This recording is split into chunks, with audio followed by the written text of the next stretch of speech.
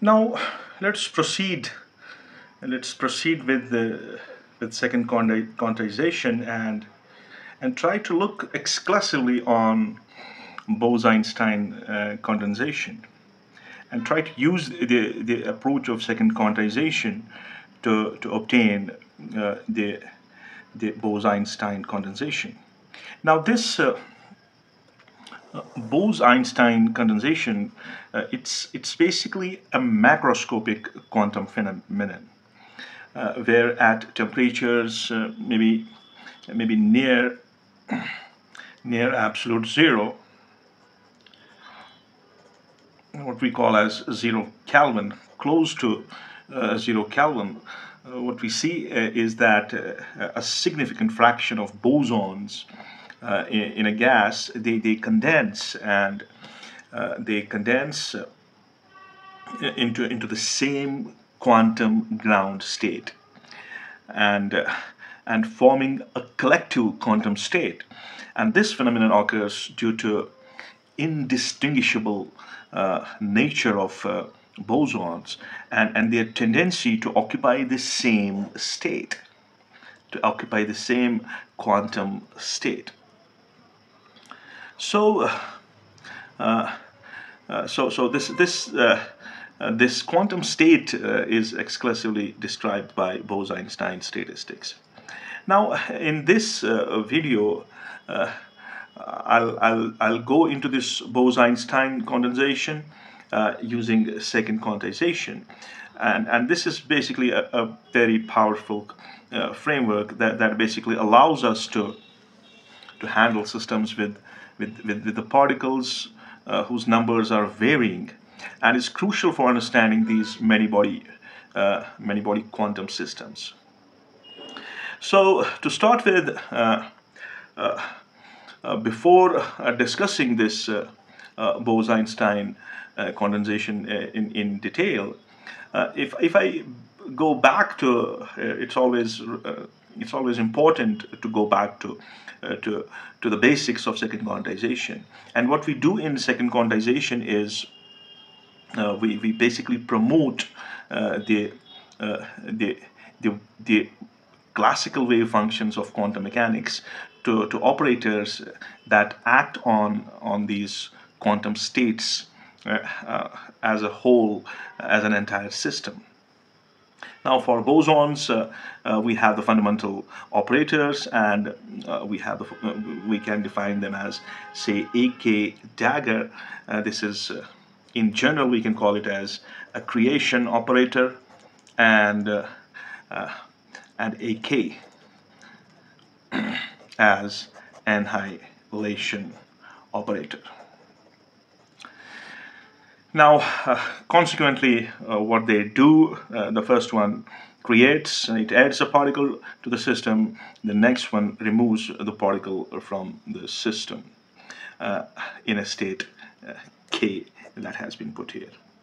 And we have the bosonic, these bosonic operators, they follow the commutation relations, and we better know them. If I go with K now, so this is AK and AK dagger, this is del K, so this I should take as K dash to differentiate the two, KK dash. And if we go with the same AK, they simply commute. And AK dagger, this is also equal to K dash. I should put the K dash here to differentiate between the two. So you will have 0 in this case. Now, the very important proposition here is the total number of particles operator in the system is, we have to write down that that to have the total number of particle operator, say that is n cap. So this gives us the total number in terms of AK dagger and then AK.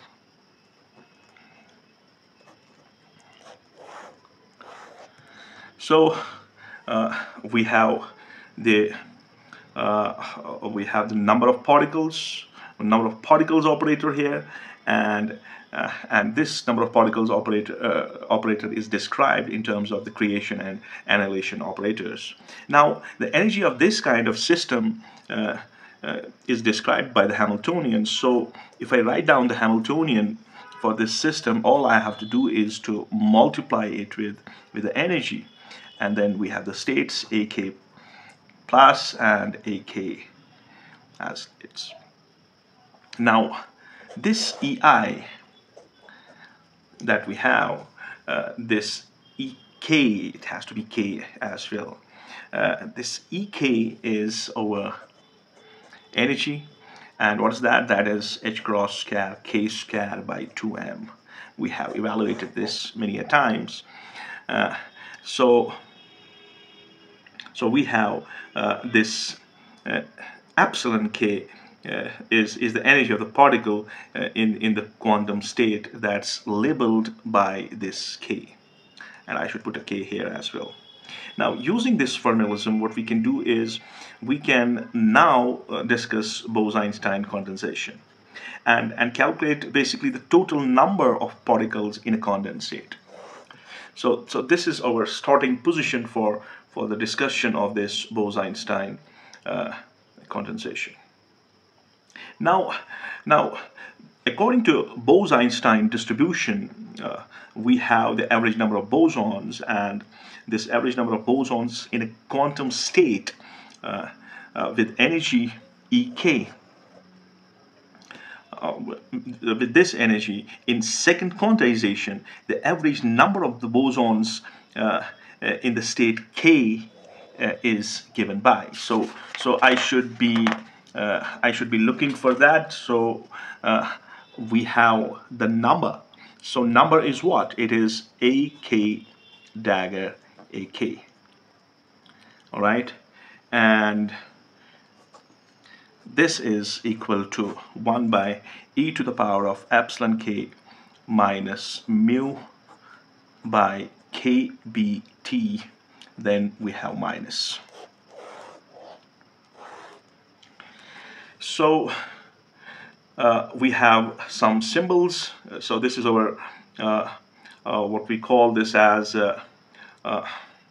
Bose Einstein distribution, and we have written down the average number of bosons in a quantum state using second quantization here. Now, what is this mu? This mu is, as we know, it's called chemical potential. And Kb, this is our Boltzmann constant. And we have T as the temperature of the system.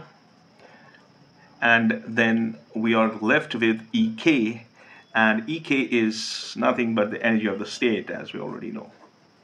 Energy of the quantum state that we have been talking about here. Now, this total number that we have here, the total number of particles in the system, is basically, it's given by the sum of particles in the ground state, and the number of particles in the excited state. So you can have two kinds of particles over there. One will be the number of particles that are in the ground state. The other part of the particles will be that are in the excited state. So in doing so, if I assume that number as n, so this is my expectation of this average number operator. So what is that? That is n0 plus n excited, I should call it, Ex. Now this n0 it's the number of the particles in the ground state.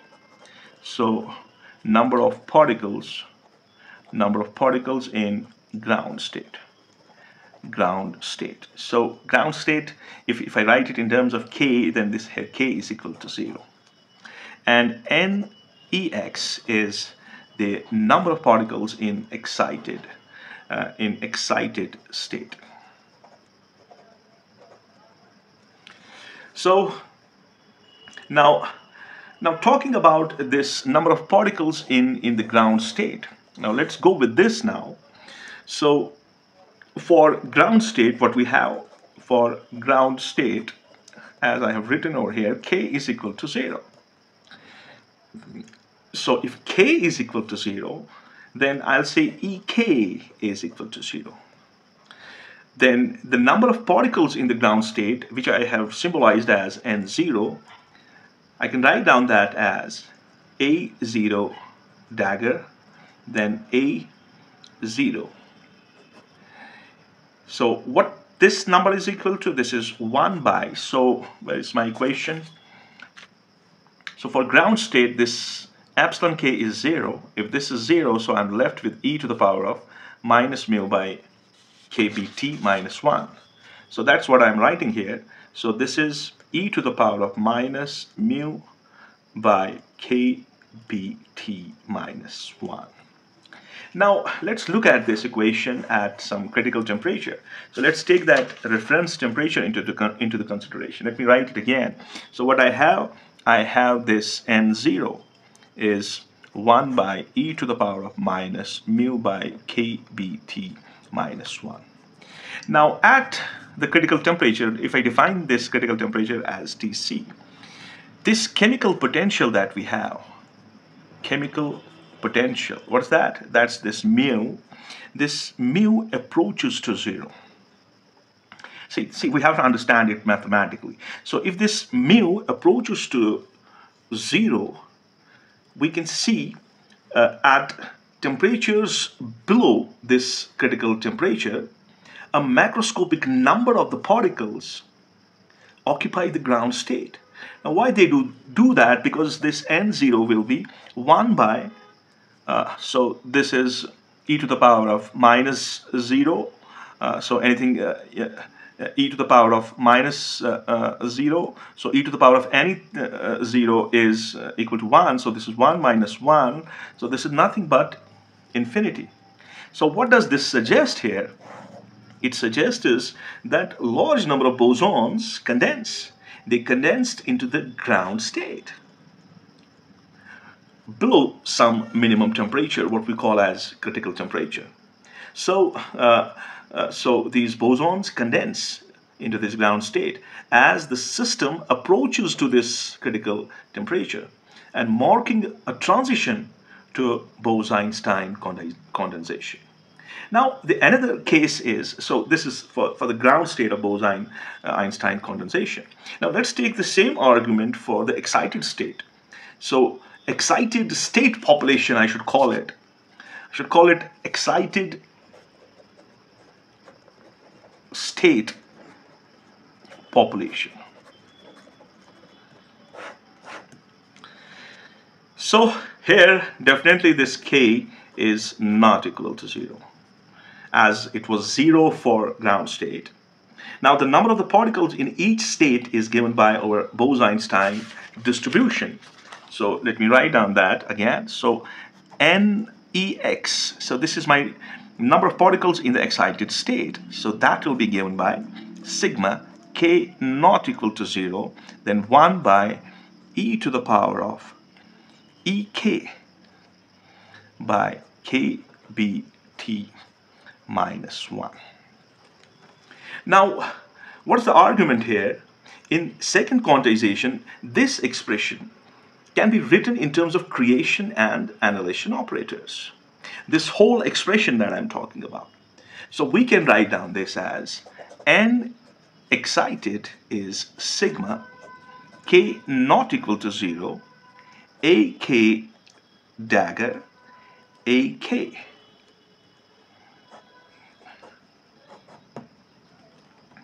Now for large systems, this sum that we have here, this sum can be approximated to an integral. And this sum can be approximated to an integral over the momentum states. So because k is not equal to 0 here, so we have momentum states here.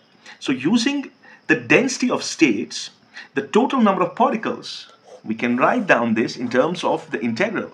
When we have the large number of particles in the system, this equation can be approximated. the right hand side of this equation can be approximated by an integral. So what's that? So Nex is, so this is v by 2 pi whole cube integral d3k then 1 by e to the power of, okay, ek, what's that? That is h cross square k square by 2m kbt minus 1. All right, so this is over the number of particles in the excited state, where v is the volume under consideration, and the other symbols have their own meanings. Now we want to switch this this format to the spherical coordinates, and in doing so, what we have, we can switch. We have to switch to the spherical coordinates, and we will then introduce x. Say I will take x, and this x I will take as h cross square k square by 2m kbt. Now if this is the case, if I differentiate it, I'll have dx equal to 2h cross square k divided by 2m kbt. I think this 2 and 2 will cancel. So dx will be h cross square k by mkbt. That should be the case. So when we do that, we can write down this this whole thing as Nex. Okay, so v by 2 pi whole square, it's there. This is v by 2 pi whole, it's cube, it's there. Okay, then we will come up with dx, because here here we should have gone for that. I mean, yes, okay, that's fine. So here we will get all the numbers out. What will come out, we will use for here I must have dk. Okay, for dk and for x, what I will have is I will have 2 out m out kbt out by h bar square whole raised power 3 by 2. A simple manipulation using those arguments and converting it, and the limits will change from the limit will move from 0 to infinity, and here I'll come up with under root of x, and dx divide by for this argument I will have e to the power of x minus 1. This is as easy as anybody can do it, and obtain this relation. All you have to do is to use those transformations. So this integral is known, and we know its result. So the result of this integral is 0 to infinity under root of x dx by e to the power of x minus 1. Its result is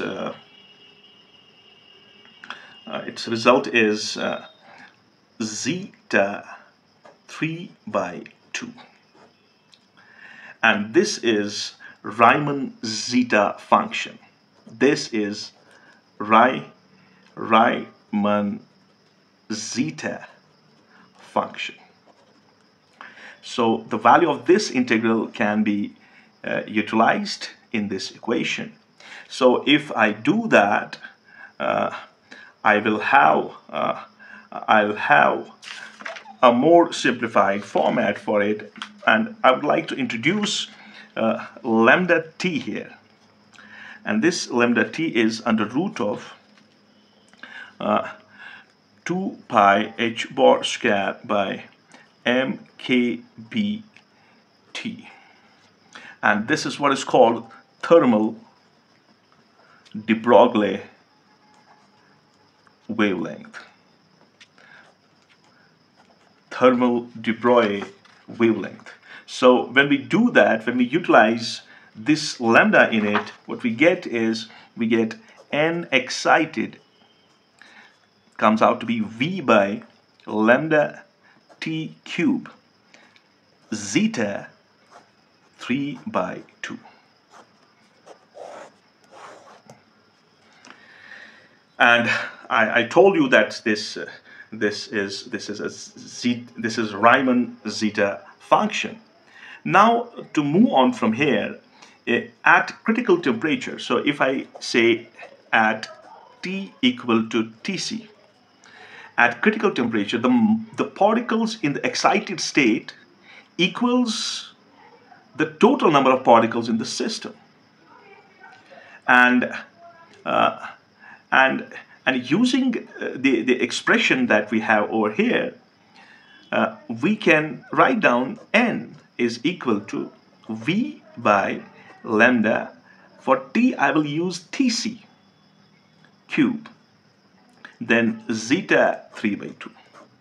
The argument is at t equal to Tc, what we have, the number of particles in the excited state simply equals to the total number of particles in the system.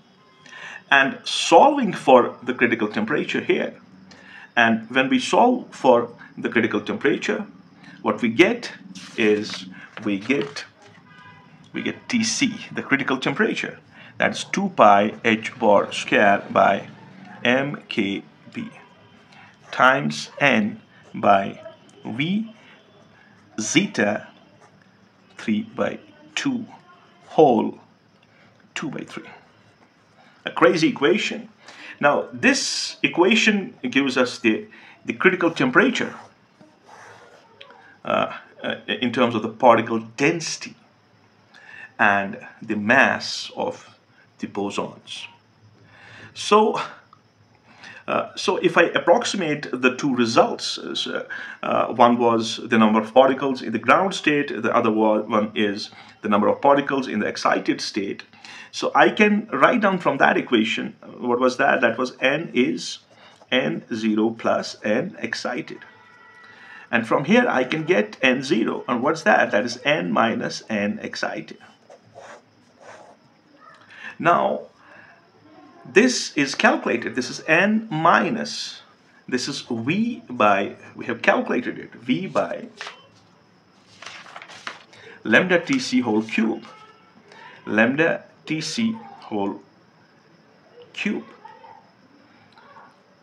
zeta 3 by 2 is equal to n0. So from here, we can have the condensate fraction. I mean the ratio of particles in the ground state to the total number of the particles. So we can divide this equation by n. If we do that, what we'll get the fraction.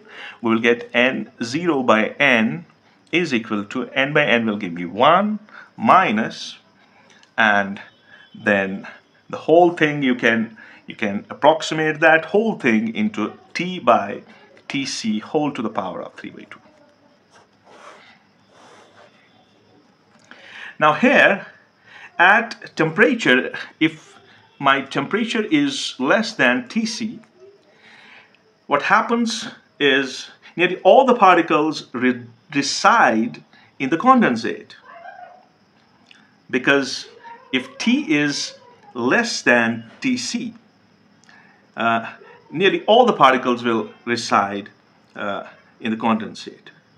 While at T equal to Tc, you can understand that argument, that the argument that I gave, that that at T equal to Tc, this condensate ratio that you have, this ratio comes out to be 0. n0 by n is equal to 0. So this is how the things work here. For T less than Tc and for T equal to Tc.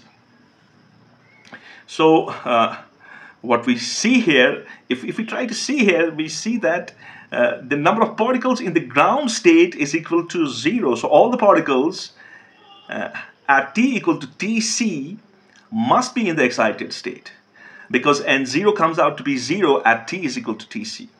That could be the proper argument for this outcome.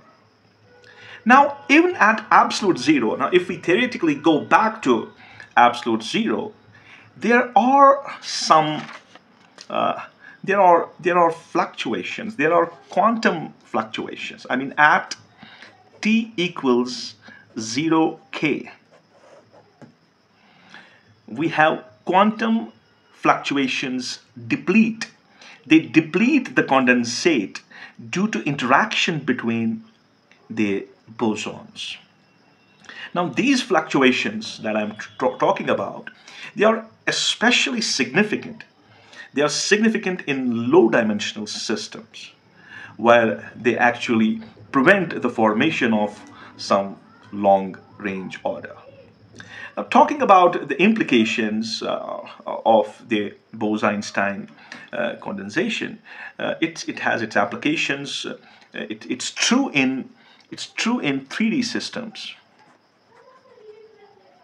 and condensation occurs. It occurs at less than Tc.